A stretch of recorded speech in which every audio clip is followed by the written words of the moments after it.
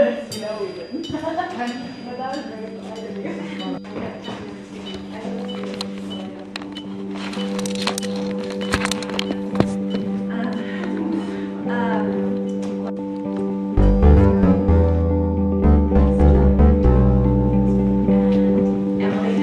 Okay. We'll walk into the light. And then there'll be two sessions, one round of hers. So, we meet here today under the sign of interdisciplinarity and of the collaboration between departments and programs of Georgetown University. Under the sign too of my mission as Leitura at Instituto Camões and visiting professor at Georgetown, contextualizing Portuguese literature abroad and presenting it in its relation with contemporary American literature and with American tradition. We meet here today, ultimately, under the sign of a philosophy of the encounter itself, as expressed by Martin Buber, all actual life is encounter.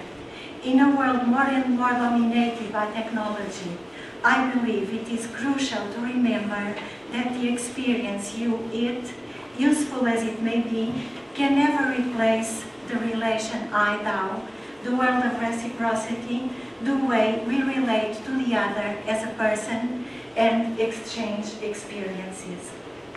Emily Dickinson would certainly approve, since what we are saying is essentially that her verse is alive and well.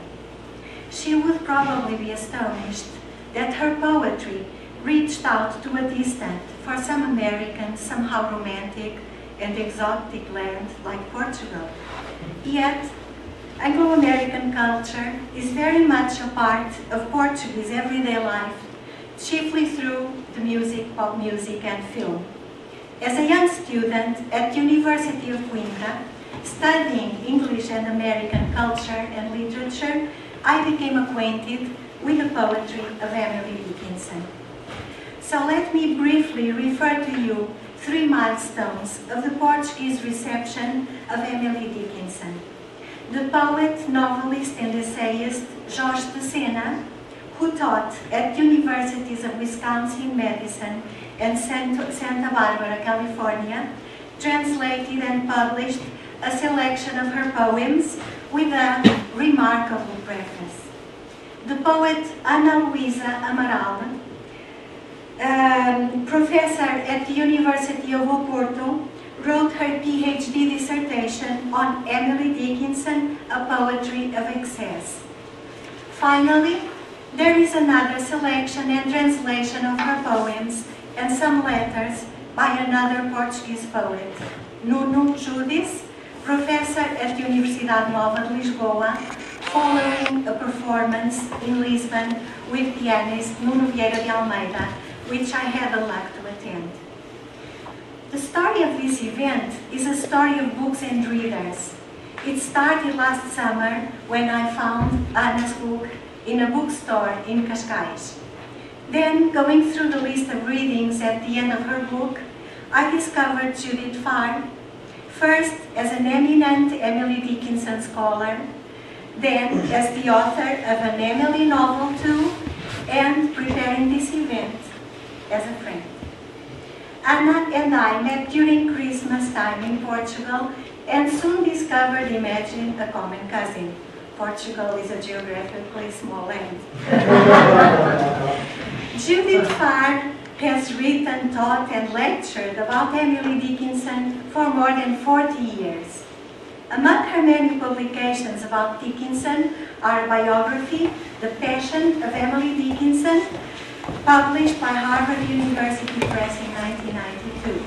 It was declared a notable book of the year by the New York Times and won the Alpha Sigma Nu Prize for Best Book Written in a Jesuit University. Professor Farr has also written a critical study, The Gardens of Emily Dickinson. The British Academy of Arts and Letters gave that study its Crochet Prize for Best Book on a literary topic written in English by a woman in 2005. Professor Farr's novel, I Never Came to You in White, was runner-up for the PEN Hemingway Award. It has been called a feast for the imagination by the New Yorker and was finalist for the Los Angeles Times Best Novel of the Year contest. She has a PhD from Yale University and is Professor of English Emerita at Georgetown.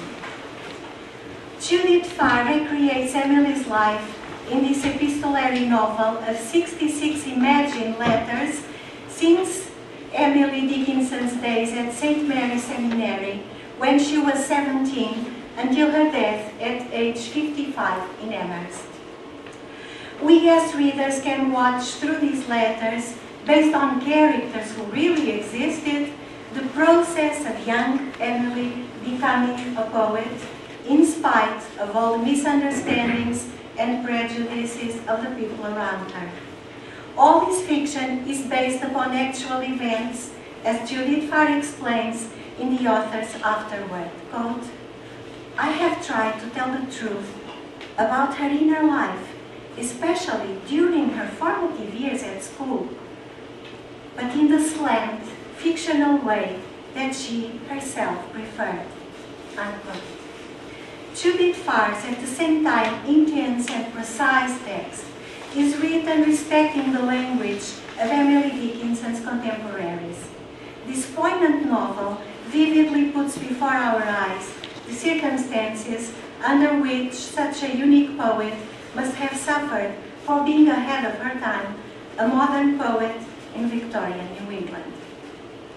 Ana Nobre Gusmão was born in Lisbon, Portugal in 1952. She studied design in Arco Design School in Lisbon and philosophy at Lisbon University. She has published 7 novels and a collection of short stories. Her first book, Delito sem corpo, Crime Without a Corpse, published in 1996, was awarded the Máxima Literary Prize. She regularly publishes in magazine Art, Storm Magazine, and Elle, and short fiction in several publications. Her work has also been published in Germany, Switzerland, Austria, Spain, and Italy. Married to the Swiss-American painter Michael Lieberstein, also with us this evening, Anna has traveled the world, has lived in the United States, New Canaan, Connecticut, and New York, and now lives between the Alentejo in Portugal and Switzerland. The Prisoner of Emily Dickinson is the story of a young Portuguese journalist, Emilia, who since beginning her English lessons with her American tutor, Miss Donna, has become obsessed with the poetry and personality of Emily Dickinson. Through fragments of her poetry, biography, and letters, Emily's life and age is situated, thanks to Ana Nobre Gusmão's art as a novelist, within contemporary Portuguese stories of enclosure, one of Ana's constant themes. There has been a strong tradition of tales of imprisonment and confinement in Portugal, particularly concerning women and literature written by women, that goes from the well-known letters of Sister Mariana Alcoforado in the 17th century to the new Portuguese letters written by the 3 Marias, Maria Isabel Barreno, Maria Teresa Horta, Maria Venta Costa, in the last years of the dictatorship in 1972.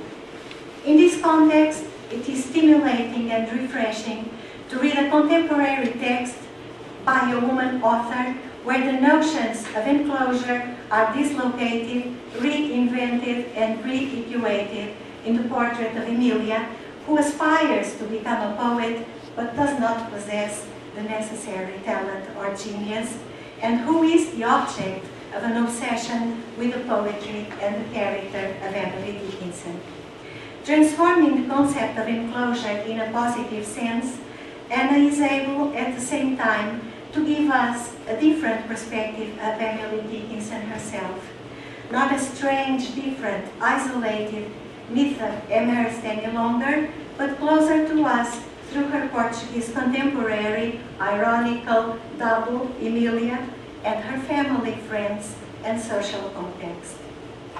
My special thanks go to Professor Susan Lynskey, who attentively co-directed this event. The enthusiasm and professional know-how with which she directs our Georgetown theatre students are invaluable. Our thanks go also to all our wonderful students performing this evening: Nikki Masumoganam, Emily Miller, Mercedes Lopes, John Patrick, G.C. Calcerano, Ellie Villarreal, and Mallory Goodman. Thanks to our colleague, Professor Gay Gibson Chima, who will be acting in this performance as Miss Donna. Special thanks also to Veronica Salles Riza, Barbara Mujica, Jason Rosenblatt, Derek Goldman, and to all our wonderful colleagues and friends. Special thanks to Veronica Polon Rosario for the flyer and the booklet. So it is with great pleasure and joy that I let you become, even for a while, prisoners of Dickinson and also of our authors, Judith Farr and Nobre Gusmão, and of our wonderful students and performers this evening.